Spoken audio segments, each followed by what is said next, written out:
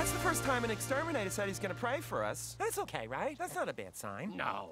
What you doing, Gene? I'm making an instrument out of spoons and a napkin holder and dreams and magic. Obviously, Tina. How's the burger, Bob? It's okay. I put an egg on it. Why is Dad making a burger at 8 a.m.? Is he on British time? He's making it to bring to Mr. Dowling at the bank. We have a meeting this morning and we're gonna ask for an extension on our loan payment. Oh, fun. And we really, really need to get that extension. All the restaurant equipment is wrapped up in that loan. So you're giving him a burger? Well, I mean, we can't give him money, Tina. Because we don't have any. Pretty much. How about you play him some of this?